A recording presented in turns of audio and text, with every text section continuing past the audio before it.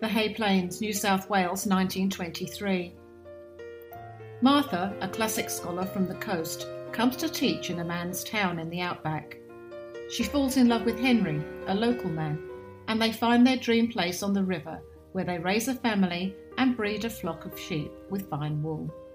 The unforgiving climate erodes their dreams. When Henry leaves, Martha takes on the outside work and learns to drive. 7-year-old Anna is her main helper and confidante.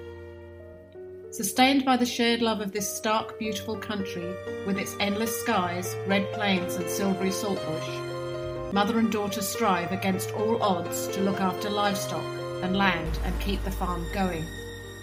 But when Anna is away at boarding school, the place is lost forever.